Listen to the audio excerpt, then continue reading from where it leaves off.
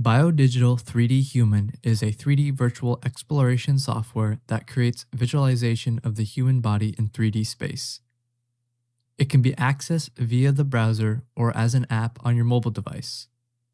Head over to BioDigital website by typing biodigital.com into the URL at the top of your browser. If you already have an account and are signed in, skip to here. You will be greeted with two white buttons near the top of the screen: Launch Human and Request Demo. Click on the Launch Human button. This will navigate you to the sign-in screen. If this button does not work, it could mean that your graphics card drivers are not up to date. I will not go over how to update your graphics card in this video. Alternatively, you can scroll down to the bottom of the page and press the red Launch Human button. If none of these links are working for you, you can simply type this into the URL, which will take you straight to the login page, which will be in the description. Here you can sign in using an already existing Google account, or you have the option to create a separate account specifically for BioDigital. Once you have signed in, you should see a screen depicting all the systems of the body. You can go ahead and bookmark this page so that it can be easily accessed without having to type into the URL every time. This is called the dashboard. For example, if you wanted to know more about the lungs, you would click on Lungs and Breathing. Alternatively, you could click on the Explore drop-down menu and select the system from there. This will take you to another page with an in-depth view of the anatomy of the lungs. Note that you see a little lock icon next to the name of the part. This means these features are locked for non-premium members and can only be accessed through paid subscription.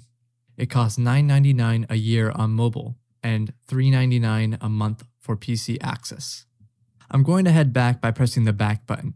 For the purposes of this tutorial, we will focus on the male complete anatomy, which has a basic overview of the male human anatomy and is completely free. Now that the human is loaded, we will go over key controls that will help you navigate the model in 3D space. These will be listed in the description for ease of access. To pan the camera left and right, up and down, hold the middle mouse button and move your mouse around. You can also hold the left and right mouse buttons simultaneously to pan.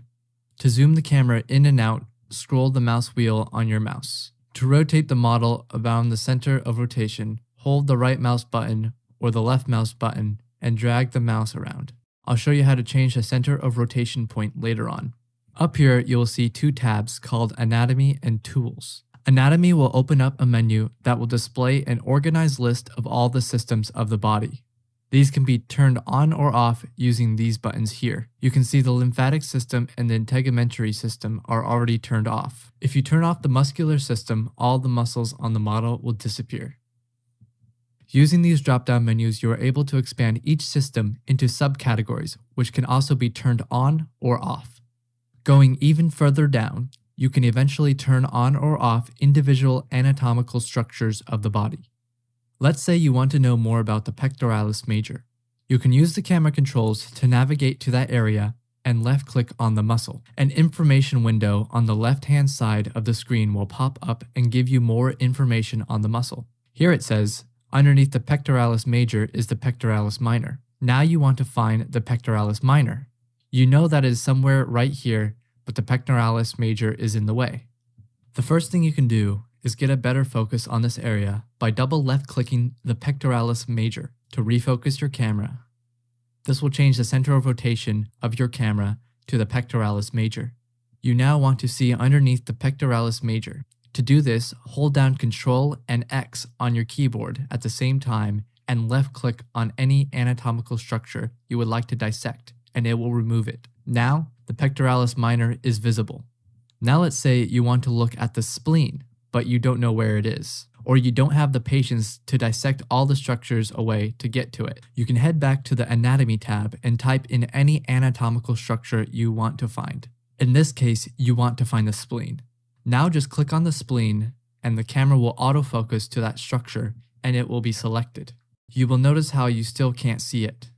To see an X-ray view of the part, press X on your keyboard, and now the spleen is visible. Press X again to exit X-ray view. If you want to enter isolated view, press I on your keyboard and again to exit isolated view. All these tools can also be found in the tool tabs at the top left, which will pop up at the bottom of your screen. Thank you for watching my quick start guide. Have fun looking up anatomical structures.